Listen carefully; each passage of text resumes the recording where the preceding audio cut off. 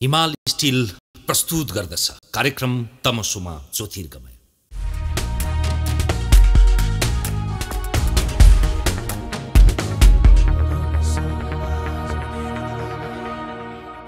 दर्शकबिन नमस्कार, कार्यक्रम तमसोमा ज्योतिर्गमयको यो विशेष श्रृङ्खलामा यहाँलाई हार्दिक स्वागत छ।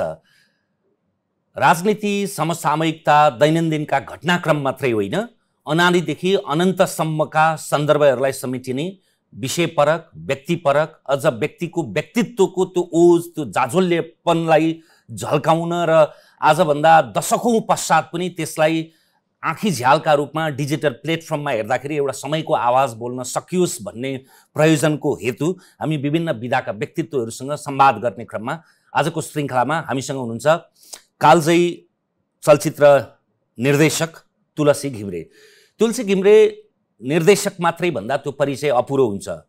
सफल पटकथाकार, अभिनेता, सम्पादक, छायाकार, सबै विधामा उहाँको अनुभव, अनुभूति, रुचि, रुझान रहेको छ। विशेष गरी जुन विधामा, जुन पेसामा हुनुहुन्छ त्यो पनि संयोगबाट घटित भएको, त्यो कतिपय अर्थमा प्रारब्धबाट पनि घटित भएको हुनसक्छ। दार्जिलिङमा जन्मिनुभयो उहाँ। उमेरको 20-21 वर्षको उमेरमा उहाँ चाहिँ लाउरे परिवारमा जन्मिनु भएको। भारतीय सेनामा हुनुहुन्थ्यो उहाँको बुवा। उहाँको बुवाको सपना चाहिँ सैनिक अधिकारी बनाउने थियो। सपना मात्रै थिएन, त्यसलाई विपनामा रूपान्तरित गराउन उहाँ भारतीय सेनामा आबद्ध पनि हुनुभयो। 6 महिनासम्मको ट्रेनिङले उहाँलाई लाग्यो कि म त यो बन्दुक समाउने मान्छे होइन, म त काहीँ न काहीँ क्यामेरालाई समाउने अथवा क्यामेरालाई मुखर गराउने पात्र हो भन्ने। त्यो घटना सायद त्यति बेला मात्रै होइन, उहाँ 7 कक्षा पढ्दैखेरि पनि लागेको थियो। त्यो सन्दर्भ पनि आउला। त्यस पछाडि त्यही रुमानी उडान पछ्याउँदै मुम्बई जानुभयो। मुम्बईमा उहाँले विशेष गरी श्रृङ्गारबाट सुरु गर्नुभएको आफ्नो करियर, पछि दृश्य सम्पादक हुँदै हुँदै उहाँको गुरुले चाहिँ उहाँलाई चाहिँ उहाँको जीवनको उत्तरार्धमा उहाँका गुरु कमलाकार कर्खानिस्काले चाहिँ गुरु दक्षिणा अथवा गुरु आदेश दिँदाखेरि तिम्रो मातृभाषा नेपालीमा 10वटा चलचित्र बनाऊ भनेर भन्नुभयो। गडगडार तालुले त्यसलाई अरूले अनुमोदन गरे। पैसा पनि छैन, सपना मात्रै छ, त्यत्तिकै त हुँदैन, त्यत्रो ठुलो सपना कसरी पुरा गर्ने भनेर त्यो सपना गुरुले दिएको गुरु आदेश फिर्ता गर्न जाउँ भन्दा 1 हप्तामा गुरु बित्दिनु भयो।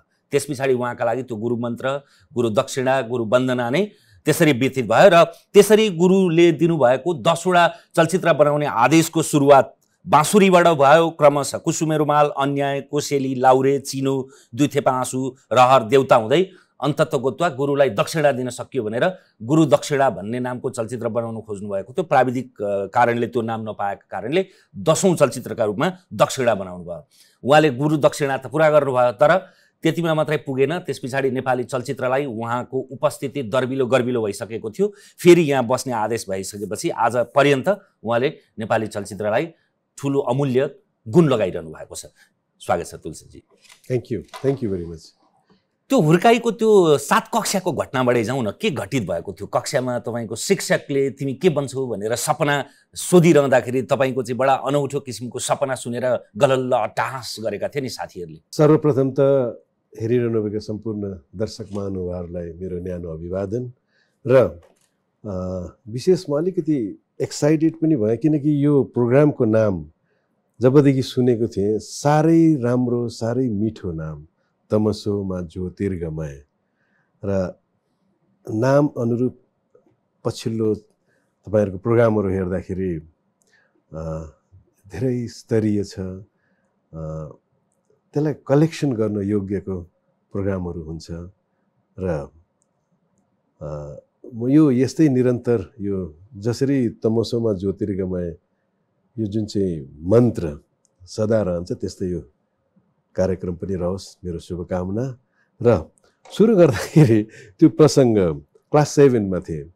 त्यति बेला हामी छोटकरीमा भन्छु, त्यो कस्तो भने सरले सोध्नुभयो तिम्रो सबले एक एकवटा लक्ष्य लिएर त हिँडेको होला हौ, तर प्राय हामी लक्ष्य लिएर त खालि पढ्नुपर्छ, पढेर हायर सेकेन्डरी पास गर्नुपर्छ, कलेज जानुपर्छ, त्यसपछि के गर्नु छ थाहा छैन, जे भेटिन्छ त्यही गरिन्छ भने त्यस्तो हिसाबले पढिन्थ्यो। त्यति बेला कुनै लक्ष्य थिएन र सरले लक्ष्य राख्नुपर्छ र तिमीहरूलाई 2 दिन समय दिन्छु भन्नु सबैले। अनि त्यो 2 दिनसम्ममा मैले धेरै कुरो सोचेँ, धेरै कुरो सम्झेँ। आर्मी अफिसरदेखि लिएर पुलिस अफिसरदेखि लिएर के सोचेँ। तर एउटै कुरो आइरह्यो, फिल्म। त्यसको पनि कहानी होला।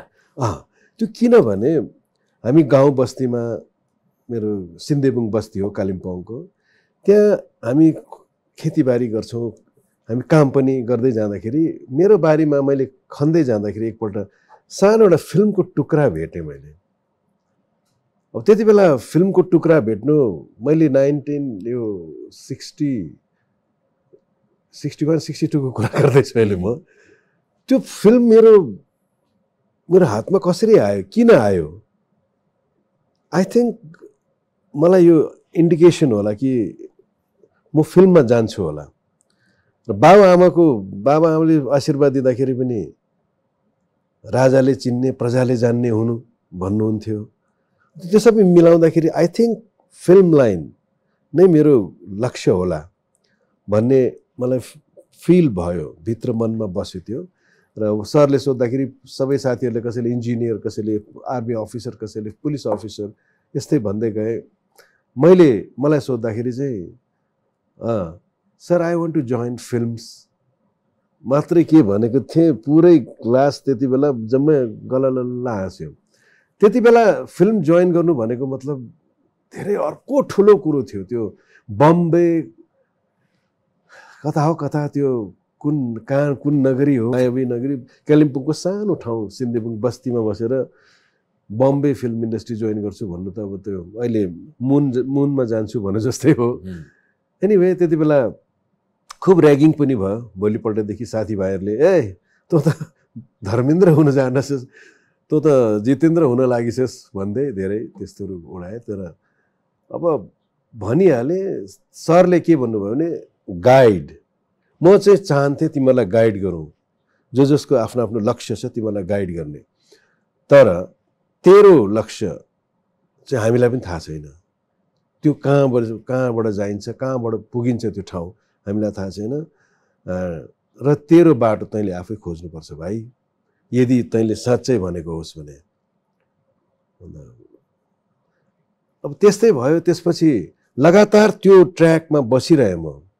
फिल्ममा कसरी एन्ट्री गर्ने, त्यति बेला त्यो फिल्मी कलियाहरू, त्यो थुप्रो पत्रिकाहरू निस्किन्छ, सबमा लेख्थेँ म। अनि जे ठेगाना हुन्थ्यो सबैमा कलाकार चाहियो, जे चाहियो, जे भन्छन् सबैमा आवेदन दिइहाल्थेँ। अनि कतिले चाहिँ यति पैसाको ड्राफ्ट पठा भनेर जवाब आउँथ्यो।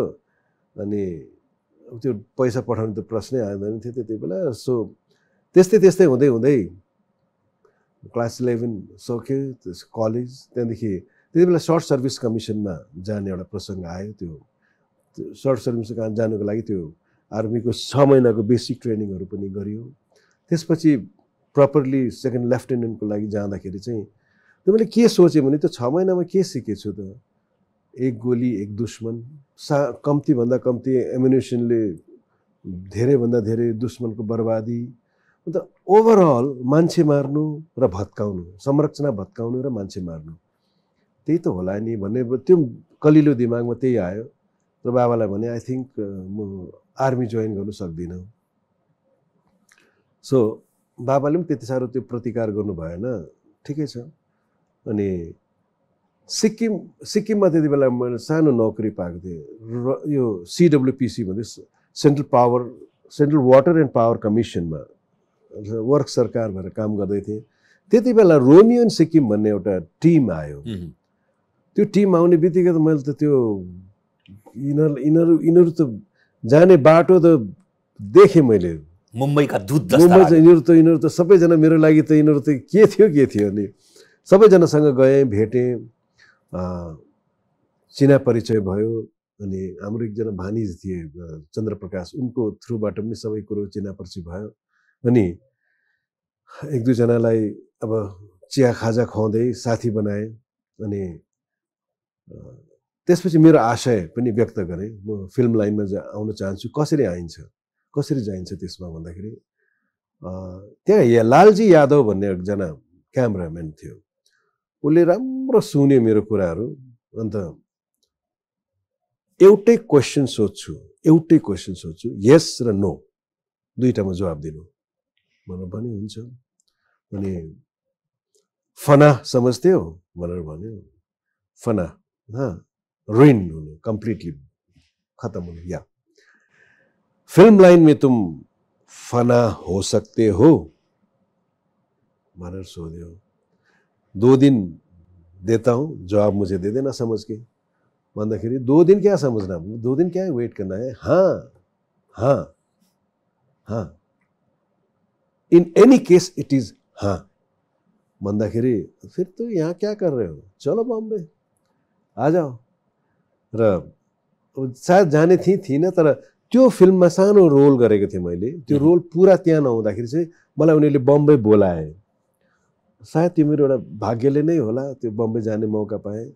र म र मेरो त्यो एकजना चन्द्रप्रकाश भानी पछि डाइरेक्टर पनि भए, तिनी गयौँ बम्बे गयौँ।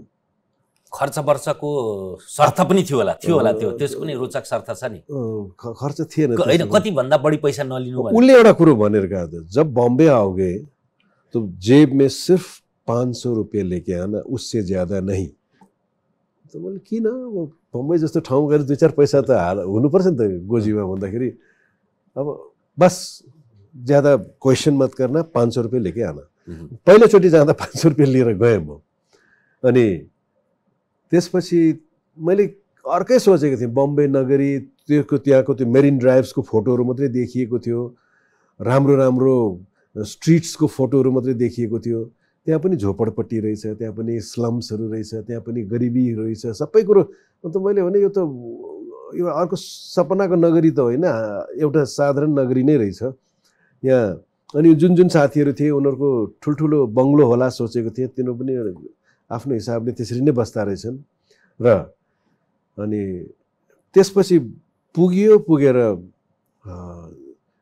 अब एक्टर हुनु गएको, आफूलाई धेरै ह्यान्डसम लाग्थ्यो एक्टर।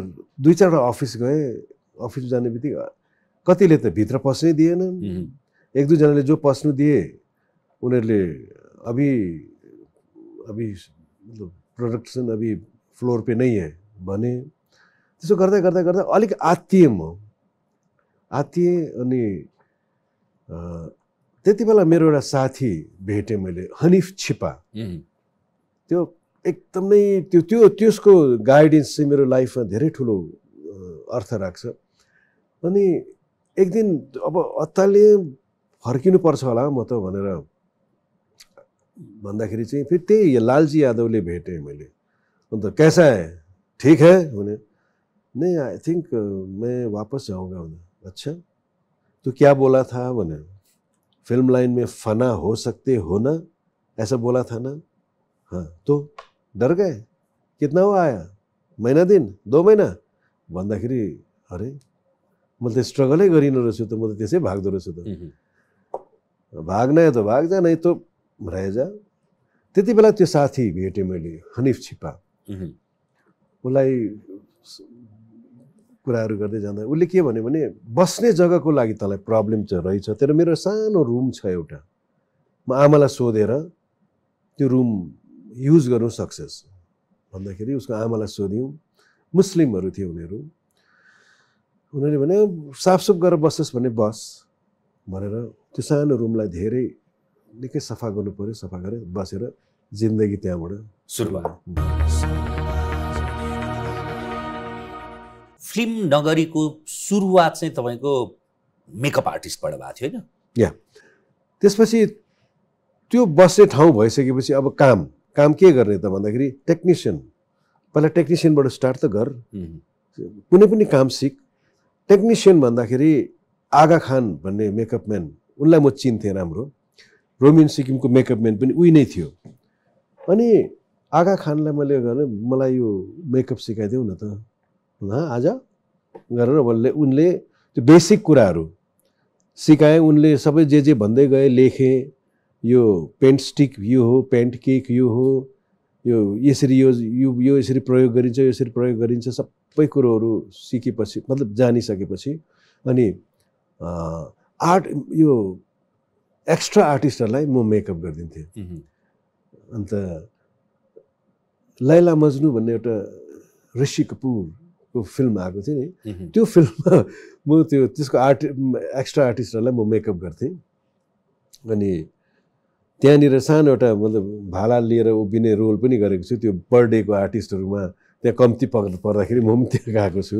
जे पायो त्यही गर्थेँ म, एनिथिङ। मेरो भागमा 10 जना लेडिजहरू थियो, उनीहरूले मेकअप गरिदिनु पर्ने। 9 जनाको त भइसक्यो। त्यो 10वां लेडीलाई मैले 2-3 पल्ट प्लिज मेकअप करवा लीजिए, ठहरो न गरेर उसको एकजना कुन मान्छेसँग बात मारेकै। अन्त त्यो नागी भन्ने एउटा उसको एसिस्टेन्ट डाइरेक्टर थियो, ऊ आयो अचानक आएर यति गाली मुखबाट त जे पायो त्यही गाली निस्क्यो। अब टेन्सनमा हुँदो रहेछ त्यति बेला सबैजना। अन्त तैँले अहिलेसम्म मेकअप गरेको छैनस् भनेर त त्यसलाई त झन्डै नै कुट्यो नि, त्यसले त निकालिदिउँ अहिले पनि भन्यो। अन्त अब त्यो लेडी अलिकति आत्तिएर भएर मलाई देखाइदिए, अघिदेखि उभिएको यसले गरिदिँदैन भने। उसले मपट्टि फर्केर मलाई पनि भरको गाली दिइहाल्यो, दिएर हिँडे पनि हो। 2 मिनटकै अन्दर भनेर सेटमा आइज भनेर त्यसलाई गाली गरेर गयो। त्यो लेडीलाई मेकअप गर्दा गर्दै भने मैले ऐसे होता है। उसले सरी पनि भनिन, के पनि भनिन, तर गर्दा सकिदिएँ त्यो मेकअप। र त्यहाँदेखि जुन कामले मलाई माँ बहनको गाली दिलाउँछ त्यो काम नगर्ने, त्यो काम म गर्दिनँ भनेर ट्रेस हातमा लिएर सिधा गुरुजीको राखेँ। म गर्दिनँ भने क्या हो भने यस्तो भयो। र मैले अरे यार यो गालीहरू मनमा नलि, दिल पे मत ले यार भनेर भन्थ्यो उसले। होइन अब लाग्यो, दिलमा लाग्यो, सरी म गर्दिनँ भनेर हिँडेँ भने। त्यसपछि बहादुर भन्ने एकजना नेपाली केटा थियो, त्यो स्पट बोय थियो। तँसँग म पनि गर्छु नि त भाइ भनेर 2-4 दिन स्पट बोय पनि मैले गरेँ उसँगै। त्यसपछि रिफ्लेक्टरसम्म त्यो लाइटम्यान रिफ्लेक्टर उठाउने काम पनि पाएँ। कस्तो भयो भने मलाई पैसा चाहिन्छ वहाँ बस्नुको लागि, खानुको लागि, र पैसाको लागि जे पनि गर्ने, सम्बन्धित सबै कुरा फिल्मसँग सम्बन्धित। एक जग्गा डुप्लिकेट आएन, उफ्रिनु पर्ने, त्यहाँ पनि उफ्रेको छु। त्यति बेला चाहिँ के लाग्थ्यो भने के गर्नुपर्ने यार, के गर्नुपर्ने यो साला जिन्दगीको लागि भन्ने दिमागमा त्यो आउँथ्यो, औडा छटपटी बेचैनी। अनि तर पछि अहिले सम्झिँदाखेरि चाहिँ क्या कति ठुल्ठुलो चान्स रहेछ क्या, त्यो मौका रहेछ सिक्ने। अब तँलाई यो आउँछ भनेर भन्दाखेरि आउँछ भन्थ्यो, अब आउँदिन भने त काम पाइँदैन नि त। आउँछ, चल कल से आजा भन्थ्यो। अन्त अब भोलि भन्दा मेरो हातमा 12-15 घन्टा त छ नि। अन्त त्यो लाइट बोयलाई च्याप्प समातेर भन्थ्यो, भाइ के गर्नुपर्छ, रिफ्लेक्टर के गर्नुपर्छ, कसरी गर्नुपर्छ, कसरी बोक्नुपर्छ।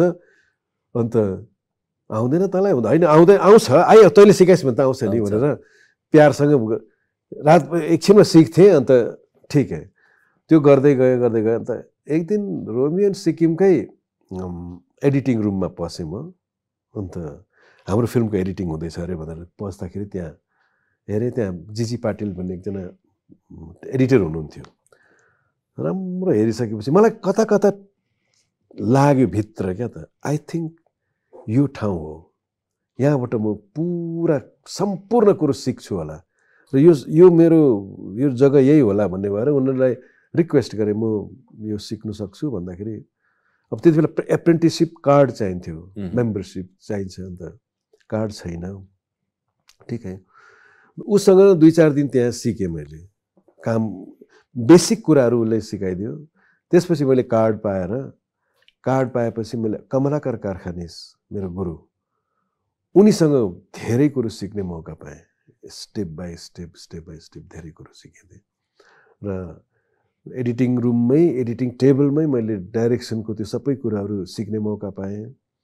अनि एउटा कुरो चाहिँ थाहा भयो, मैले जति पनि जे गरेँ त्यो सबै सिकेँ। त्यो सिकेको चाहिँ धेरै मतलब प्लस पोइन्ट भयो लाइफमा मेरो। र अब त्यो जिन्दगीको सबभन्दा टर्निङ पोइन्टमा आउँ, जति बेला तपाईँ सिक्नुभयो, गुरु दक्षिणा अथवा गुरु मन्त्रणा दिने समय आयो, त्यो समय उहाँसँग मैले 22-23 वटा हिन्दी फिल्महरूमा एज ए चिफ एसिस्टेन्ट काम पनि गरेँ, चिफ एसिस्टेन्ट एडिटर भएर काम गरेँ। त्यसपछि राष्ट्रपति अवार्ड पनि पाउनुभयो त्यति बेला एडिट पछि त्यो श्रद्धाञ्जली चलचित्र श्रद्धाञ्जलीबाट। अनि अब त्यो काम गर्दै जाँदाखेरि एकपल्ट प्रकाश थापा दाई आउनुभयो स्टुडियोमा। प्रकाश थापा दाईको एकदमै म फ्यान त्यति बेला, किनभने हिन्दी फिल्म हेरेर नै हामी फ्यान भएको। त्यति बेला बाघ निर्देशक भनेर चर्चित भइसक्नु भएको थियो नेपालमा। होइन त्यति बेला हुनुहुन्न थियो, त्यति बेला सायद म नेपालको त्यति बेला सन्दर्भ त्यति थाहा थिएन मलाई। तर प्रकाश थापा निर्देशक, नेपाली निर्देशक त्यो पनि थाहा भएको थियो। तर उनलाई त्योभन्दा पहिला चाहिँ हामी हिन्दी फिल्ममा चिन्थ्यौँ। सुहागरात, मिलन की रात, यसमा एकदमै स्ट्रङ भिलेन। अन्त नेपाली अरे प्रकाश थापा नाम, भिलेन एन्ड ह्यान्डसम। एन्ड हामी सबै फ्यान नि प्रकाश थापाको। अन्त एज एन एक्टर अनि अब त्यो मान्छे पछि डाइरेक्टर भयो, ठिकै छ। त्यो मान्छे सिन्दुरको त्यो इपी र एलपी भन्छ, अहिले त आजकलको नानीहरूलाई थाहा छैन त्यो कुरोहरू। रेकर्ड्स, त्यो रेकर्ड हुन्थ्यो पहिला, ठुलो रेकर्ड हुन्थ्यो, एकपट्टि 78 को स्पिडमा हिँड्थ्यो। त्यो एउटा रेकर्डमा एकपट्टि एउटा गाना हुन्थ्यो, एकपट्टि अर्को गाना हुन्थ्यो, दुईवटा गाना मात्रै हुन्थ्यो एउटा रेकर्डमा। पछि एलपी र त्यो लङ प्ले र स्ट्यान्डर्ड प्ले भन्ने आयो, त्यसमा चाहिँ सबै गानाहरू एकै रेकर्डमा हुने भयो। त्यो हामी छक्क पर्थ्यौँ कस्तो टेक्नोलोजी डेभलप हुँदैछ भनेर। त्यो लङ प्ले इपी को गाना काट्नुको लागि त्यो गानालाई इपीमा चाहिँ 3 मिनट 25 सेकेन्डभन्दा धेर हुनु हुँदैन त्यो गाना। र त प्राय गानाहरू त 5 मिनट 5.5 मिनटको नै हुन्छ। त्यो गानालाई एडिट गरेर त्यति छोटो बनाउनु पर्थ्यो। र प्रकाश थापा दाईहरू यहाँ मेरो गुरुकोमा आउनुभयो र गुरुले मलाई यो गरिदिए भनेर भन्नुभयो। अन्त ठिकै हो। प्रकाश थापा दाईले ये काट्न भनेर हिन्दीमा भन्दै हुनुहुन्थ्यो। मैले दाई मलाई नेपालीमा बोले हुन्छ, म नेपाली हुँ भने। अच्छा तिमी नेपाली हो, कहाँबाट आएको भन्दा म कालिम्पोङ। अच्छा 2-4वटा भलाकुसारी, अन्त तपाईँको फ्यान हो म भने। अनि त्यो काम गरेर कम्प्लिट गरेर दिएँ हातमा। अनि अब त्यो पारिश्रमिक दिन खोज्नु हुँदै थियो भने पर्दैन दाइ, मैले मेरो एउटा ठुलो सपना थियो तपाईँसँग एकछिन भेटेर हात मिलाउने, अब सँगै काम गर्ने मौका पाएँ। इट्स अ ग्रेट, मलाई खुसी लागेको छ। तर पनि उहाँले ठुलो नोट थियो त्यति बेला, 100 रुपियाँको नोट दिनुभएको थियो। अनि पछि मलाई सरले सोध्नुभयो, मेरो गुरुले, तँ के ल्याङ्ग्वेजमा कुरा गर्दै थिइस् त, कुन चाहिँ ल्याङ्ग्वेजको फिल्म हो त्यो भन्दा नेपाली हो। अच्छा तँलाई नेपाली, तेरोको नेपाली आता है क्या? म नेपाली हूँ दादा भनेर त्यति बेलासम्म उसले सोधेको थिएन को कहाँको के हो भनेर। र नेपाली ओके, अन्त नेपालीमा कतिवटा फिल्म बन्छ वर्षमा भन्यो। वर्षमा त होइन, अहिलेसम्म 7-8 सिन्दुरमा आउँदाखेरि के 6-7वटा त भएको थियो होला त्यति बेला, 7-8वटा त्यस्तै भयो होला। नेपाल त एउटा कन्ट्री होइन र भन्नुभयो। कन्ट्री, त्यो नेपालमा त्यो कन्ट्रीमा फिल्म इन्डस्ट्री छैन भनेर सोध्नुभयो। फिल्म त बन्छ, अब मनको बाँधहरू भयो, यस्तो गर्दाखेरि 6-7वटा फिल्म बन्छ, अगाडि पनि बन्छ होला। अच्छा त्यति मात्रै भन्नुभयो उहाँले। त्यसपछि त्यसको 6-7 महिनापछि गुरु पूर्णिमाको दिन सबैलाई बोलाउनु भयो। सबै गुरु, उसको चेलाहरू सबैलाई बोलाउनु भएको थियो र चिना पर्ची गराइदिनु भयो। तिम्रो गुरु भाइहरू हो, ती गुरु भाइहरू हो, तिमीहरू एकाअर्काको हक कहिले नछिन्नु, एकाअर्काको लागि नराम्रो नसोच्नु, त्यो एउटा सद्भाव भातृत्व बनाउनु पर्छ भनेर त्यो दिनुभयो। अनि सबैलाई गुरु दक्षिणा पनि माग्नु भयो, गुरु मन्त्र पनि दिनुभयो, गुरु आज्ञा पनि दिनुभयो, त्यो सबैलाई। म कान्छो थिएँ। अनि अन्त तो तेरा क्या लैंग्वेज बोला तुलसी? नेपाली। हाँ तो नेपाली लैंग्वेज में फिल्में बहुत कम बन रही है ना। हाँ जी, तू एक काम कर, तू 10 फिल्म बना ले, तू 10 फिल्म बना ले नेपाली में भन्दाखेरि हाँ सबजनाले ताली बजाइदिए, स्याबास स्याबास स्याबास भने। अन्त अब हाँ भन्नु त कर लाग्यो। हाजी बस तेरा गुरु दक्षिणा भी यही है, गुरु आज्ञा भी यही, बस भनेर त्यहाँदेखि चाहिँ वातावरण अर्कै भयो। मैले सोचेँ, मैले अब यो अहिले भन्दिनँ, घरमा गएर राम्रोसँग सम्झाउँछु, पैसा लाग्छ फिल्म बनाउनु हैन। अनि मेरो त भर्खर स्ट्रगल गर्दैछु म, पोसिबल छैन भन्ने कुरो चाहिँ सम्झाउँछु भनेर सोचेको थिएँ। 1 हप्तापछि उहाँ बित्नुभयो। बितेपछि त्यो आज्ञा त्यतिकै रह्यो। अब त्यो ठुलो भार हुन्छ क्या, गुरुको आज्ञा कम्प्लिट भएन भने भार। असल शिष्य छ र असल गुरु छ भने हिजो आज त त्यस्ता गुरु त्यस्ता शिष्य पाइन्छन् पाइँदैनन्। खै त्यो एउटा प्रथा छ अहिले पनि त्यहाँ बम्बेमा, मैले देख्छु त्यो एउटा प्रथा। र अब कसरी गर्ने त 10वटा फिल्म, एउटै फिल्मको पैसा छैन। अनि मेरो त्यही मित्रले हनिफ, पैसा लाग्छ हनिफ फिल्म बनाउनुको लागि। फिल्म बनाउनु पैसा लाग्छ, एउटा फ्याक्टर पैसा पनि हो, पैसा पनि लाग्छ। त अरू थुप्रै चिज छ नि त, त्यो गरुन्जेल त पैसा लाग्दैन त भनेर उसले भन्यो। कस्तो स्टोरी, स्क्रीन प्ले, उसके बाद डायलॉग, उसके बाद कोई एक म्यूजिक डायरेक्टर को पकड़ते हैं, उसका गीत वीत कुछ बना के लाओ, यसमा पैसा लाग्दैन। यो कम्प्लिट गरुन्जेलसम्म निकै टाइम लाग्छ तँलाई। त्यो गर्दा त पैसा लाग्दैन नि त। तँ कर न पहिले, कर भनेपछि अन्त मैले सुरु गरेँ बाँसुरी लेख्नु। त्यो बाँसुरी चाहिँ कलेजमा हुँदाखेरि हामीले ड्रामा गरेको थियौँ। अनि त्यसैलाई अब स्क्रिन प्ले यो टाइपको हुन्छ भनेर अब त्यो एडिटिङकै टेबलको उसमा र गुलजार साहबहरूको कुराहरू सुन्दाखेरि एडिटिङको थ्योरीहरू यस्तो हुन्छ उस्तो हुन्छ, रोमान्टिकको यस्तो हुन्छ, रिभेन्ज स्टोरीको यस्तो हुन्छ, लस्ट एन्ड फाउन्डको यस्तो हुन्छ, त्यो सुनेको थिएँ। र एउटा स्क्रिन प्ले गर्नु थालेँ मैले। स्क्रिन प्ले गरिसकेपछि डायलग कम्प्लिट गऱ्यौँ। अनि रञ्जित दाईलाई त्यति बेला इस्ट्याब्लिस हुनुहुन्थ्यो उहाँसँग भेटघाट गरेर अन्त यसरी एउटा नेपाली फिल्म गर्ने, स्याबास स्याबास एकदम राम्रो सोचेछौ, एकदम खुसी हुनुभयो पनि। त्यति बेलासम्म रञ्जित दाई हुनुहुन्थ्यो, रञ्जित ससुरो भइसक्नु होइन, रञ्जित दाई रञ्जित दाई अहिले पनि ससुरो त भन्दिनँ, दाई नै भन्छु है। अनि त्यहाँदेखि एकदम एक्साइटेड हुनुभयो। त्यसपछि उहाँ र मैले धेरै ठाउँ सबै कुरो भयो, म्युजिक पनि कम्पोज भयो, उहाँको गीत पनि उहाँले लेखेर, गीतहरू छन् नि, मिरमिरे साँझमा, झझलको लिएर आएछ सावन हो यिनीहरू। अनि त्यसपछि भोसलेले नेपाली गीत गाएको तीबाट होला है, फर्स्ट टाइम। अन्त उहाँहरूको फेरि एकदम राम्रो रिलेसन। र अब कम्प्लिट त गऱ्यो। अब पैसा खोज्नुको लागि हाम्रो एलपी दियाली भन्ने एउटा मित्र हुनुहुन्थ्यो, उहाँको मार्फतबाट हामी एउटा बेङ्गली मित्र हुनुहुन्छ मोहन ब्यानर्जी, उहाँसँग भेटघाट गऱ्यौँ। उहाँको घरमा धेरैपल्ट म र रञ्जित दाई दुईजना जान्थ्यौँ। अब अलिक फकाउनु पनि त पऱ्यो नि त, बेङ्गली नै फिल्म बनाएको भए त उनीहरूले दिन्थ्यो होला। नेपाली फिल्म छ, मजाले बिस्तारोसँग फकाएर अनि उसले दिने भयो पैसा। त्यसपछि हामीले सुरु गऱ्यौँ, रेकर्डिङ सुरु गऱ्यौँ मिरमिरे साँझमा। त्यति बेला उदित है भर्खर उसले कमेडी सङ्ग्सहरू एक दुईवटा गाउँदै थियो उसले। नेपालमा त ठुलो नाम बनाइसक्नु भएको थियो, तर भारतमा चाहिँ नेपालमा पनि थियो, तर भारतमा स्ट्रगलमै थियो। र उसलाई मेन लिडको गानाहरू उसलाई, र त्यहाँदेखि हामीले आशा भोसलेजीलाई रञ्जित दाईले रिक्वेस्ट गर्नुभयो नेपाली गाना भनेर, अनि गाइदिनु भयो आएर। त्यति बेला फेरि यो ट्र्याक सिस्टम थिएन, एकैचोटि स्टार्टदेखि एन्ड, बिचमा कसैले अलिकति पनि बिगाऱ्यो भने कट रिटेक कम्प्लिट, त्यो टाइपले गरिन्थ्यो लाइभ। अनि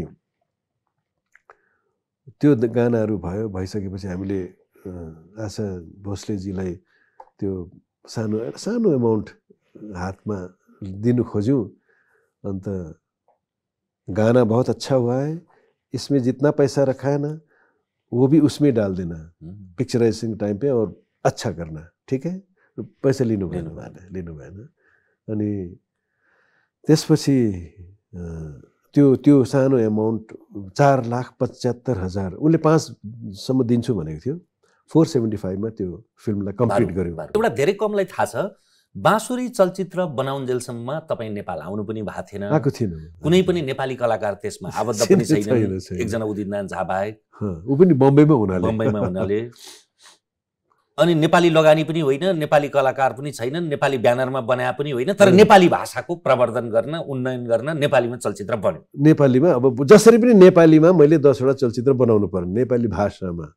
अब त्यति बेला यो थाहा थिएन कि यहाँ बनाउनु पर्छ त्यहाँ बनाउनु पर्छ यसरी त्यसको कुनै एउटा योजना यस्तो गर्ने त्यो केही पनि थिएन मलाई 10 वटा फिल्म बनाउनु छ नेपालीमा त्यही मात्रै थियो भूत सवार थियो गुरुको दक्षिणा थियो गुरुको मन्त्रणा थियो गुरु आज्ञा थियो त्यो त्यही हो नेपाल कसरी आइयो नि नेपाल त्यसपछि कुसुमेरो बाल चाहिँ नेपालकै ब्यानरमा बन्यो हो नेपाल त्यसपछि आदिकवि भानुभक्त भन्ने एउटा डकुमेन्ट्रीको लागि फर्स्ट टाइम नेपाल छिरेको मैले त्यहाँ त्यसपछि हामीले वहीँ सेकेन्ड फिल्म स्टार्ट गर्यौँ कुसुमेरो बाल त्यति बेला हामीले अब दिपा भनेपछि रजनी शर्मा उसको रियल नेम चाहिँ दिपा हो ऊ धेरै एस्टाब्लिस हिरोइन थियो हिन्दी फिल्ममा ऊ बालिका बधु हिट भइसकेको थियो र बाँसुरीमा त उनले र हाम्रो मित्र राकेश पाण्डे दुईजनालाई लिएर गरिहालेँ मैले सेकेन्डमा चाहिँ अब कुसुमे रुमालको लागि चाहिँ जब हामी फाइन त्यो आर्टिस्ट गर्दै थिए खोज्दै जाँदाखेरि रजनीले नै भन्यो एउटा नयाँ केटा आएको छ मेरोमा आएको थियो स्ट्रगल गर्दैछ यहाँ आएर त्यसलाई हेर्नु नि त्यो राम्रो छ त्यो केटा त एकपल्ट हेर्नु फोटो यही हो भनेर फोटो छोडिराखेको रहेछ त्यहाँ भुवन केसीले त्यो फोटो हेऱ्यो न राम्रो छ केटा ठिकै छ अनि त्यो सस्पेन्डर लगाएको फोटो छ अझै मलाई याद छ त्यो फोटो अनि त्यसपछि भेटौँ भनेर भने त्यसपछि उनको काका ध्रुव केसी सिङ्गर उहाँ चाहिँ मेरो एकदम राम्रो मित्रता थियो त्यति बेला हाम्रो उहाँले पनि भन्नुभयो मेरो एउटा छोरो छ त्यसलाई गर त भन्दा त्यो उहाँले पनि त्यही फोटो देखाउनु भन्दा यो त्यो फोटो आइसकेको छ भेटौँ न त भनेर रन्जित दाईको घरमा आएर भेटेको भुवनले अनि भेटेपछि कुसुमे रुमालमा कास्ट गर्ने निधो भयो त्यसपछि माया दिदी भन्थ्यो उहाँ तृप्तिको आमा उहाँ चाहिँ नेपाली तृप्तिको माओली चाहिँ नेपाली होइन नेपाली भाषी उनीहरू चाहिँ दार्जिलिङको अनि उनको फादर चाहिँ मेजर नाटकर मेजर हुनुहुन्थ्यो आर्मीमा र बङ्गाली हो महाराष्ट्रियन नाटकर पनि महाराष्ट्रियन र उहाँहरूकोमा हामी आउने जाने गरिबस्थ्यौँ नेपाली दिदी थिए खुब हुन्थ्यो माया गर्थिन् अनि त्यो नानी हामीसँगै हाम्रै अगाडि बिस्तारै पनि बढेकै हुन् तृप्ति कुसुमे रुमाल खेल्दा त 16-17 वर्षकी मात्रै 16 वर्षको होला अनि हामीले अब त्यो मेन्टली पहिला सानै देखिरहेको नि त अन्त त्यो कास्ट गर्ने भएपछि हाम्रो मित्र विनोद प्रधानले यसो हेऱ्यो ठिक छ यसलाई अलिकति गेटअपहरू दिँदाखेरि ठिकै छ त C is okay and artist राम्रो रहेछ त राम्रो छ त भनेर त्यसपछि तिनलाई कास्ट भयो भुवन कास्ट भयो त्यसपछि उदित नारायण आयो त्यसरी नै कुसुमे रुमाल बन्यो इन्डियाबाट सेकेन्ड फिल्म त्यो चाहिँ नेपालमा आए पछाडि तपाईँले सोच्नु भएको नेपालीत्व नेपाली मान्छेहरू अथवा कस्तो तपाईँको सपना थियो र यहाँ आएपछि के फरक पाउनुभयो कि अथवा कस्तो भयो उहाँ नेपालको विषयमा चाहिँ हामीले बाबै आमैबाट नै बाबै आमै उनीहरूबाटै सुन्थ्यौँ तपाईँको माओली पनि नेपालै हो होइन नेपाल नै हो अनि अब कस्तो भयो भने उहाँहरूले त दन्त्य कथा जस्तो सुनाउनुहुन्थ्यो क्या राजा रानी राजकुमार राजकुमारी भारदारहरू यस्तो हो त्यस्तो एउटा रुमानी खालको एउटा एकदम त्यो अर्कै देश त्यो अनि एकदम नै इमोसनल कुराहरू मात्रै गर्नुहुन्थ्यो नेपाल भन्ने बित्तिकै अनि एकपल्ट नेपाल जानु एकपल्ट नेपाल पशुपतिको के अरे ढोगेर आउनु सबै पाप काटिन्छ पशुपति भनेको यस्तो ठाउँ छ चाँदीको ढोकाहरू छ त्यसमा सुनको गजुर छ त्यो हाम्रो अलौकिक के हो त्यो हुन्थ्यो अनि फर्स्ट टाइम छिरेको चाहिँ वीरगन्जबाट छिर्दाखेरि त्यहाँ वेलकम टु नेपाल त्यो जुन चाहिँ गेट छ नि त्यो गेटभित्र पस्दाखेरिको त्यो अनुभूति मलाई नै थाहा छ एकदम त्यो फर्स्ट टाइम त्यो आई एम एन्टरिङ नेपालभित्र पस्दा त्यो अल पोजिटिभ थट्सहरू क्या त सबै राम्रो लाग्यो अनि ट्राभलिङमा म प्राय खानाहरू एभोइड नै गर्छु अनि यसो हेरेँ म त केरा देखेँ केरा खानुको लागि अब नेपालीमा बोल्छु अब यहाँदेखि त म अब किनकि नेपाल पसेँ, अब त्यहाँसम्म चाहिँ हिन्दीमा बोल्नु पर्थ्यो, सपना पनि हिन्दीमा आउँथ्यो होइन। अब नेपाल म नेपालीमा बोल्छु भनेर पस्दाखेरि चाहिँ केरा कसरी दिनुभयो भनेर त्यहाँ छिट्टो बोल्दो रहेछन् क्या त, पश्चिम मर्कसो गर्नुभयो है। अन्त यो कसरी मर्कसो, ला नेपाली हो कि के हो अब यो है। 1 रुपियाँ निकालेर यतिको दिनुहोस् भने मैले अब कति हो कति, उसले 2टा दियो, 1 रुपियाँको 2टा आयो। अन्त कसरी पर्यो यो भने मर्कोसो गर्छ, फेरि मोहर कोसो भनेको रहेछ, 1 मोहरको 1 कोसो भनेको रहेछ। अन्त उहाँहरू एकदम त्यो जुन चाहिँले के अरे उसँग एकछिन कुरा गरौँ भनेको, तर मैले आँट आएन क्या, एकदम फास्ट बोल्ने कि कुरै बुझिनँ मैले, कुरै नबुझ्ने। अन्त एनिवे अनि त्यसपछि आएँ, त्यहाँबाट हामी त्यो एउटा गाडीमा आयौँ, बाई रोड आयौँ, नारायण घाट हुँदै, त्यसपछि यो उता यो डुम्रेबाट तनहुँ भानुभक्तको गाउँमा, कविजीको गाउँमा गएर त्यहाँ सबै गरेर फेरि त्यसपछि काठमाडौँ, फर्स्ट टाइम काठमाडौँ चाहिँ त्यस बेला आएको म काठमाडौँ। त्यति बेला साह्रै सुन्दर थियो हो यो सहर, साह्रो यो अट्टालिकाहरू थिएन, ठुल्ठुलो गगनचुम्बी बिल्डिङ्सहरू थिएन। It's a beautiful city, beautiful city, पुरातत्व वास्तु सबै वास्तु सबै त्यो आमा बाबाले भनेकै जस्तो थियो क्या त। अनि कसैलाई मतलब पनि थिएन कसैसँग। म न्यु रोडमा एकपल्ट जाडो महिना थियो, जुत्ता किन्नुको लागि जाँदाखेरि साउजी, त्यो त सबै साउजीहरू हुनुहुन्थ्यो, त्यो अहिले अरू हुनुहुन्छ, त्यति बेला सबै साउजीहरू।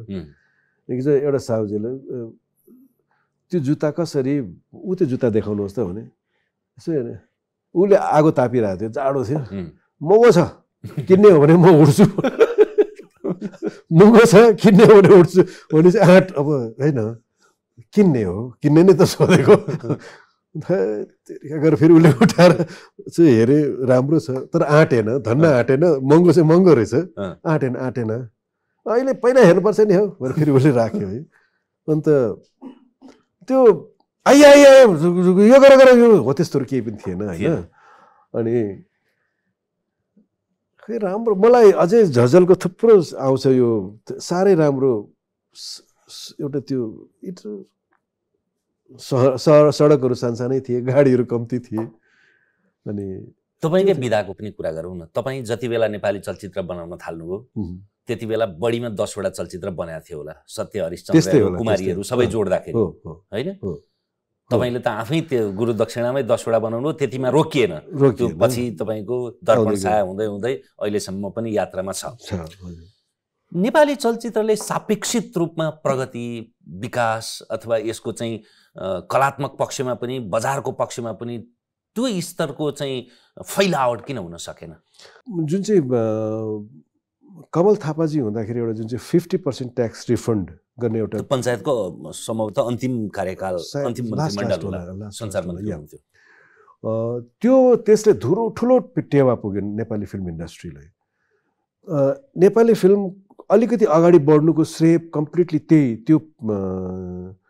त्यो कुरोले नै जान्छ। कुसुर मेरो माल नेपाली ब्यानरमा बन्नुको पनि प्रयोजन त्यो हो, त्यो 50% ट्याक्स उद्धव पौडेलजीहरूसँग जोडिनु पनि भलै त्यो तितो अनुभूति छ, त्यो व्यक्त गर्ने नगर्ने आफ्नो ठाउँमा छ त्यो, तर त्यसले पनि यसरी जोडाएर लिएर आएको हो यहाँ है। अनि त्यसपछि नेपाली चलचित्रले एउटा जुन यात्रा सुरु गर्यो नि आफ्नो आइडेन्टिटीसित, त्यो एउटा यात्रा आफ्नै किसिमले सुरु भयो र त्यो राइट ट्र्याकमा हिन्दी फिल्मलाई त्यत्रो लामो समय लागेको थियो नि त्यो ठाउँमा आइपुग्नु, झन्डै त्यो ठाउँमा कम्ती समयमा नै नेपाली फिल्म त्यहाँ पुगिसकेको थियो।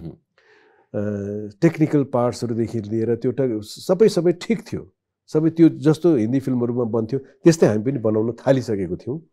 र त्यति हो, उनीहरूले 35mm युज गर्थे ठुलो फिल्म, हामी 16mm युज गर्थ्यौँ, त्यसलाई ब्लो अप गर्थ्यौँ र छिटो छिटो त्यहाँ पुग्यो किनकि त्यति बेला स्टोरी टेलिङहरू त्यो सबै सठिक तरिकाले नै हुन्थ्यो राम्रो थियो कति फ्लप पनि भए तर ठिकठाक अलिकति ठिक्कको चलचित्र एकदमै चल्यो त्यति बेला हरेक चलचित्र चल्थ्यो लहर नै थियो नि चलचित्र हेर्न जाने सपरिवार हेर्न जाने टाढा टाढा कल्चर नै थियो त्यो कल्चर नै थियो एकदम पुरा परिवार नै हेर्न जाने किन नेपाली फिल्म आउँदैछ अरे भनेर 1.5 महिना पहिले मामा आउनुभयो भने पनि के गर्ने अनुष्ठान भन्दा फिल्म हेर्न जाने बेलुका के हो भने फिल्म हेर्न जाने त्यो थियो लगभग कुनै फिल्म छुट्दैन थियो त्यति बेला अहिले पनि हामीले नेपाली फिल्म भन्दा तपाईहरुले बनाएका तिनै फिल्मलाई नोस्टाल्जिया भएर सम्झिने होला किनभने हामीले पनि सबै फिल्म हेर्थ्यौं त्यति बेला भ्याउँथ्यौं नि त धेरै बनिँदैन थियो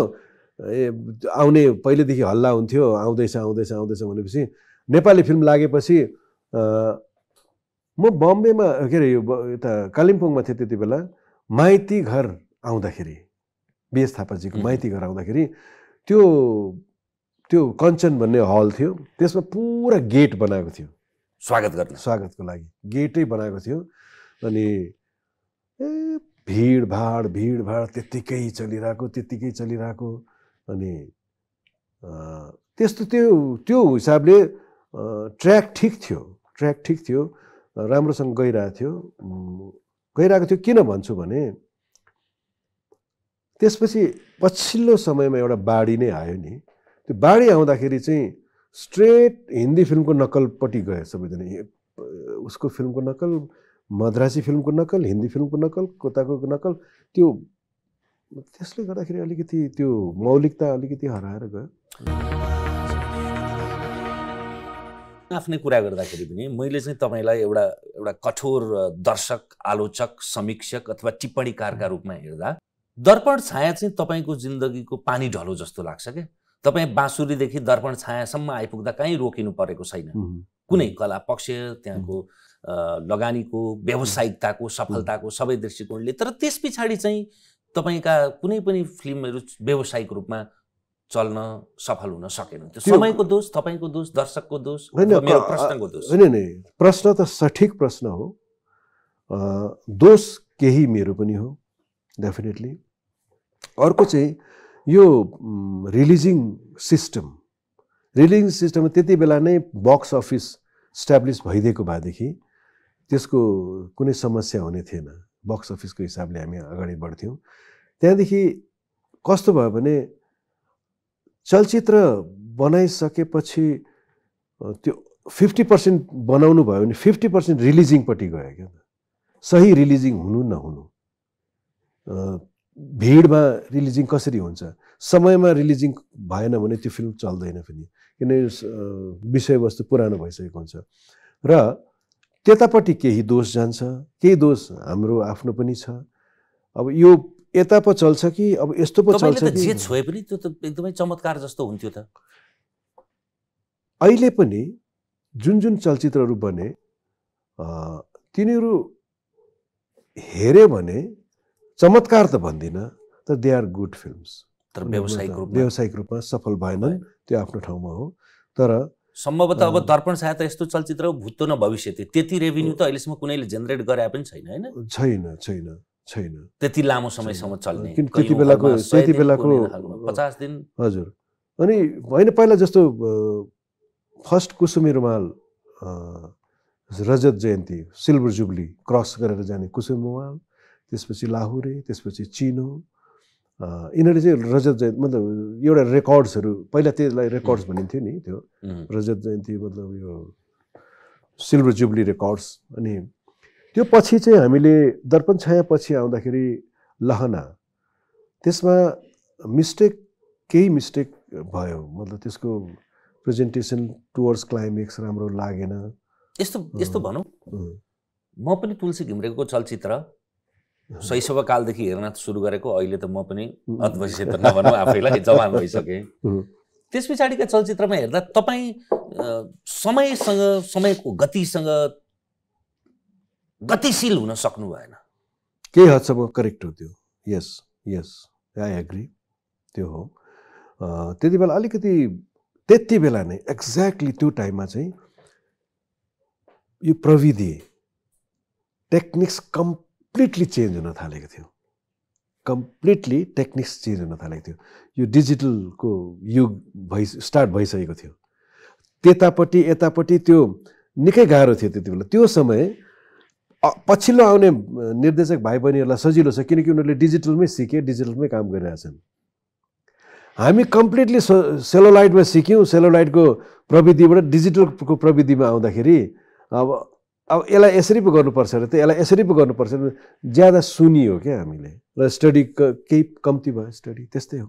प्रकाश थापासँगको समूह प्रधानसम्मको तपाईँहरूको अन्तरङ्ग दाजुभाइ गुरु चेला अथवा मित्र अनुज बटुक, ठास ठुस टिप्पणी आलोचना, फेरि सानिध्यता, फेरि मित्रता थुप्रै छन् होइन प्रश्न? यस यस यस धेरै छन्, धेरै छन्, धेरै छन्। त्यसको पराकाष्ठा एभरेस्ट हस्पिटलमा प्रकाश थापा मरो अरे भनेर फैलिएको अफवाह पछाडि तपाईँ खादा लिएर पुग्दाको त्यो छेडलाई सम्झिउन त। त्यही त प्रकाश थापा दाइसँग नोकझोक भइरहन्थ्यो अनि म रिस उठाइरहन्थेँ, उहाँले गाली गरिरहनुहुन्थ्यो। गाली गरेपछि अरूको छेउमा अब उहाँ नराम्रो हुनुहुन्थ्यो नि त, बिचरा तुलसी त सिधा रहेछ त, प्रकाश थापा चाहिँ छुच्चो रहेछ। अनि पछि फेरि भन्थे, त्यहाँ सबैले सुनिरहेको थियो नि होइन, दाइ तपाईँ छुच्चो हुनुभयो, म तँ त पोलिटिसियन होस् नि त भन्नुहुन्थ्यो क्या। अनि एनिवे उहाँलाई खुब रेस्पेक्ट गर्छु म, अझै पनि धेरै रेस्पेक्ट छ किनकि क्रिम पिरियड छोडेर आएको मान्छे हो। बम्बईको जुन ठाउँमा उहाँको फ्ल्याट थियो, जुन तरिकाले बस्नु भएको थियो, त्यो ठाउँ छोडेर नेपाली फिल्मको लागि आएको, उहाँलाई जहिले पनि सेल्युट हान्नुपर्छ हामीले।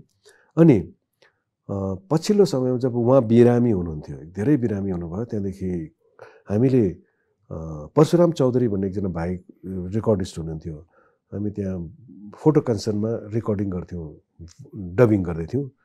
त्यहाँ हामीले सुन्यौँ प्रकाश थापा दाइ बित्नु भयो भन्दाखेरि एकछिन त एकदम सन्नै भयो क्या, त ब्ल्याङ्क भयो। अब कस्तो भयो भने त्यो छैन भने उसँगको त्यो छेडछाड कसलाई गर्ने त हो, त्यस्तो के त्यो भाइलाई भने जाउँ भाइ, बाइक छैन त भाइको, जाउँ दाइ बित्नु भएछ भनेर तल हामीले एउटा खदा पनि किन्यौँ, खल्तीमा हालेर पुग्यौँ हामी।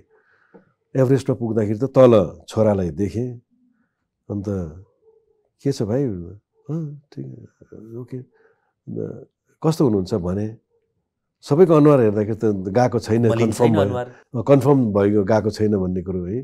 कस्तो हुनुहुन्छ? ए रिकभरिङ भन्यो उसले। भेट्नु सकिन्छ? यहाँ जानुहोस् न माथि भन्यो। गयौँ, अन्त सट्ट भित्रपछि नमस्ते दाइ, किन मऱ्यो भनेर आएको अरे तँलाई त नि भनेर फेरि उहाँको सुरु भइहाल्यो। अन्त मैले मऱ्यो भनेरै आएको भनेर खदा देखाइदिएँ मैले, खदा बोकेर आएको म। अन्त थुक्क साला, म जाति त हुनु दिए, तँ जहाँ बसेको छस् त्यहाँ सुतेको छ नि, त्यहाँ आएर तँलाई खदा चढाउँछु। ओके दाइ ओके। तर मैले भने बाहिर पुरा हल्ला छ, पुरा अहिले यहाँ मान्छे तल भिडभाड आउनेवाला छ, यस्तो यस्तो भयो भन्दा यो हो र हो। तर उमेर बढ्यो, लामो उमेर भयो। त्यहाँदेखि गफ गर्दाखेरि एकदम हाँसउठ्दो गफहरू हुन्थ्यो, उहाँलाई खुब हँसाउँथेँ म। अन्त डक्टरले यसरी बोलाउनु भयो, अन्त हजुर तपाईँ बाहिर निस्किनुहोस् त, मतलब उहाँलाई ए सरी भने। होइन किन, तपाईँलाई थाहा छ किन ल्याएको उहाँलाई? युरिन कन्ट्रोल नभएको अरे उहाँको, मुस्किलले युरिन कन्ट्रोल भएको छ, सलाइन चढाएको छ। उहाँ जोडले हात छेउ काट्दा, जोडले खोक्दा त हामी एकदम कुदेर आएर हेर्छौँ, उहाँ त हाँसेकै हुनुहुन्छ, हँसाउनु हुँदैन। ए ओके सरी भनेर फेरि भित्र पसेँ, सिरियस कुराहरू गरियो। अन्त डक्टरले तँलाई के डोज दियो, निकै सिरियस पो कुरा गर्छस् त। यस्तै हो। शम्भुसँग त एकदम मेरो अन्तरङ्ग मित्रता हो। मेरो हरेक फिल्ममा शम्भु एउटा क्यारेक्टर हुन्छ, शम्भुको पनि हरेक फिल्ममा एउटा तुलसी क्यारेक्टर हुन्छ। अनि हो त्यस्तो चलिरहन्छ, एक एकवटा क्यारेक्टरको नाम राख्छौँ। अनि एक दिन फोन गरेर भने तुलसी थाहा छ तँलाई? ए तिमीलाई थाहा छ भने के, मैले यसपालि एउटा कुकुरको नाम तुलसी राखेको छु अरे।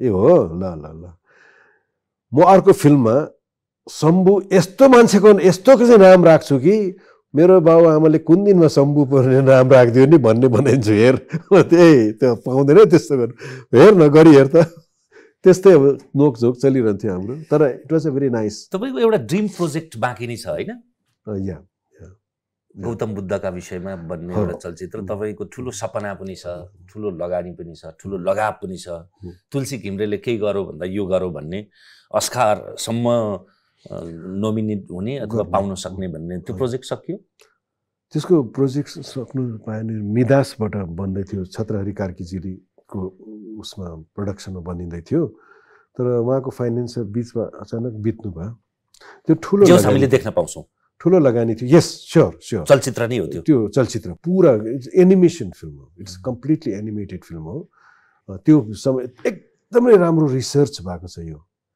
यो बुक मात्रै के अरे पब्लिस गर्यो भने पनि एकदमै राम्रो किनकि धेरै धेरै धेरै रिसर्च गरेर लेखिएको छ र जुन दिन त्यो कम्प्लिट हुन्छ सिद्धार्थ गौतम बिफोर एनलाइटमेन्ट को यो भन्दा राम्रो स्क्रिप्ट हुँदैन छैन जस्तो लाग्छ मलाई जहाँसम्म होला कुनै कुनै ल्याङ्ग्वेजमा कसैले बनाएको होला तर सम्भवतः त्यही प्रयोजन त्यही चलचित्रको प्रकाशीकरण अथवा अन्तर्राष्ट्रियकरणका क्रममा चाहिँ म नेपाली भाषी मात्रै होइन म नेपाली नागरिक पनि हौँ एउटा सम्मानजनक अनररी नि सही नेपाली नागरिकता पाऊँ भन्ने त्यो एउटा हुटुटी त्यो प्यार चाहिँ छँदैछ है स्योर किनभने स्वार्थ हो त्यो एउटा के स्वार्थ मेरो आफ्नो स्वार्थ के हो भने त्यसले अस्कर पाउँछ त्यसले हामीले जसरी सोचेको छौँ त्यसरी नै बनाउनु पर्छ बनाइसकेपछि त्यति स्टडी गरेको that will be the first film भनेर हामीलाई राम्रोसँग थाहा हुन्छ र त्यसले अस्करमा कुनै न कुनै रूपमा त्यसले त्यो ठाउँमा पुग्छ र एउटा सम्मानजनक केही न केही लिएर आउँछ भन्ने हामीलाई कम्प्लिटली विश्वास छ मलाई अझै पनि अन्त मलाई चाहिँ के थियो भने जब पछि अस्कर भइहाल्यो भने पाइहाल्यो भने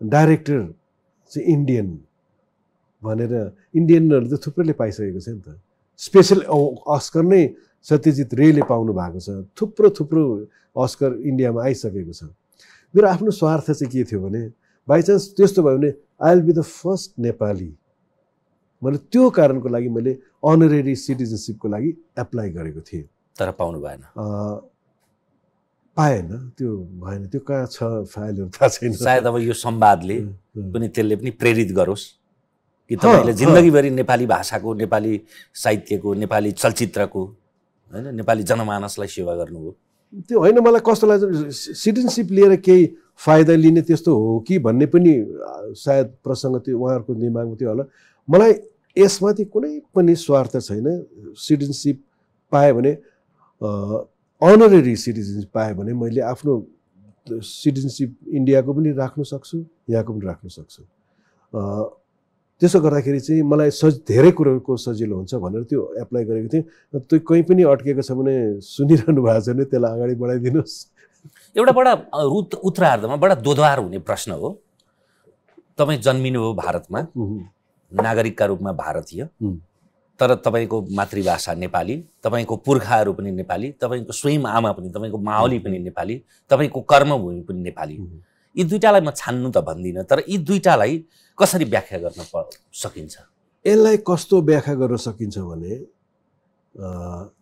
मेरो मातृभूमि हिन्दुस्तान इन्डिया सबभन्दा पहिला त मेरो परिचय भन्छु है इन्डियामा हामी नेपाली हौँ अनि नेपालमा हामी इन्डियन हौँ यो किसिमको परिचय छ मेरो अब इन्डियामा जन्मेको इन्डियन है मातृभूमि इन्डिया हो र मैले मानेको मैले भगवानभन्दा माथि श्रद्धाले राखेको छु भने आमालाई हो माई मदर र यो नेपाल मेरो आमाको मातृभूमि हो महाबली भन्दिनँ आमाको मातृभूमि हो त्यो ठाउँको मेरो आमाको मातृभूमि हो नेपाल यो सीताको देश हो त्यो रामको देश हो राम मान्ने कि सीता मान्ने त्यो मेरो जन्मभूमि यो कर्मभूमि हो कर्म मान्ने कि जन्मलाई फलो गर्ने अनि अब यस्तो हुन्छ कलाकारको ग्रुमिङ मेरो बम्बेमा भयो। 3 वर्षसम्म मलाई जात पनि सोध्नु भएको थिएन मेरो गुरुले। यो कलाकारहरूलाई अलरेडी सरस्वती माताको कृपाले यिनीहरूको थट धेरै माथि हुन्छ। त्यसो गर्दाखेरि आज हामी यहाँ छौँ। बुद्धनगर पुतली सडक निकै टाढो लाग्छ नि। मैले आएको धापासित धेरै नै टाढो हो। तर हामी सरर माथि उठेर यसरी हेऱ्यौँ भने सबै एकै ठाउँ देख्छौँ। अझै माथि उठ्यौँ भने नेपाल एकै ठाउँ देख्छौँ। अझै माथि उठ्यौँ भने हिन्दुस्तान नेपाल सबै एकै देख्छौँ। अझै माथि उठ्यौँ भने संसार एकै देख्छौँ। र दृष्टिकोणले हामीले त्योपट्टि हामी छुट्याउँदैनौँ र छुट्याउनु पनि पर्दैन। त्यही डाँडा काँडा छ त्यो पारिपट्टि, त्यही डाँडा काँडा छ यो वारिपट्टि, त्यही मैदान छ त्यहाँ पनि, त्यही मैदान छ यहाँ पनि। भौगोलिक एक डाँडा पारी एक डाँडा वारी। अब यो पोलिटिकल त्यो बाउन्ड्रिजहरू यसले आफ्नो आफ्नो सिस्टममा आफ्नो आफ्नो डिसिप्लिनमा राख्नुको लागि सबै राखेको हो। तर हामी भावनासित खेल्ने, भावनासित बढ्ने मान्छे, हाम्रो आइडियोलोजी त्यस्तो हुनाले यो प्रश्नले कहिले पनि दुखाउँदैन पनि मलाई, दुखाउनु पनि हुँदैन। तर दुख्ने गरी प्रश्न पनि गर्नु हुँदैन। दुख्ने गरी कसैले धेरैले प्रश्न गर्छन्, धेरैले। अन्त उनीहरूलाई त्यही भन्छु म, भाइ नेपाल र इन्डिया भन्दाखेरि मैले नेपाल र बङ्गलादेश, नेपाल र पाकिस्तान, नेपाल र के अरे हिन्दुस्तान र नेपालको दुईटाको उसमा आउँदाखेरि हिन्दुस्तान र बङ्गलादेश, हिन्दुस्तान र श्रीलङ्का, हिन्दुस्तान र पाकिस्तान, हिन्दुस्तान र अफगानिस्तान यस्तो हुँदैन छान्ने। नेपाल र हिन्दुस्तान हाम्रो दृष्टिमा चाहिँ कहिले पनि अलग हुनै सक्दैन। किनकि मैले भनिहालेँ नि, Nepal is my mother's motherland. तपाईँको त्यो इच्छा, तपाईँको त्यो सपना र आफू पशुपतिनाथ रूपी आर्यघाट त्यो बिम्बमा मैले भनेको त्यसलाई अभिधा अर्थमा होइन, लक्षणा र व्यञ्जना अर्थमा विदा भएर जाँदा नेपाली नागरिक अनरिनिसही त्यो हुन पाइयोस्, यसले पनि केही मद्दत गरोस्। तपाईँको भावी यात्राको, भावी जिन्दगीको शुभकामना। 70 वर्ष पुग्नुभयो, अरू थुप्रै वर्षहरू यसरी नै तपाईँबाट राम्रा राम्रा सिर्जनाहरू सुन्न पाऊँ। Thank you. समय र संवादका लागि धन्यवाद यहाँलाई। हामीसँग हुनुहुन्थ्यो चलचित्र निर्देशक तुलसी घिम्रे। यो एक बसाई सम्भवतः तपाईँहरूलाई अपुरो लाग्यो होला, उहाँको जीवन वृत्तिदेखि लिएर सुरुवातदेखि यहाँसम्म। तर समयको पाउबन्दी छ। अर्को बसाइमा केही महिना पछाडि फेरि अरू बाँकी शब्द, अलङ्कार अनि कहानीका अरू पोयो फुकाउने हामी जमर्को गर्नेछौँ। आजलाई तमसोमा ज्योतिर्गमयको यो विशेष श्रृङ्खला यति नै। हेर्दै रहनुहोला AP1। नमस्कार।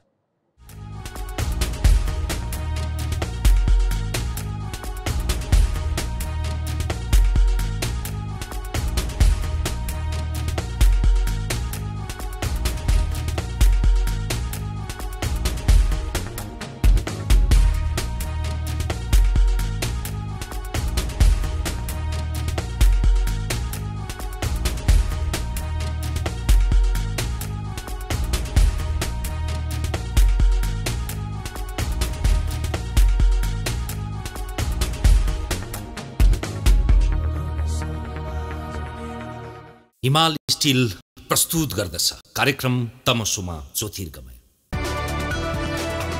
It's an AP1 presentation.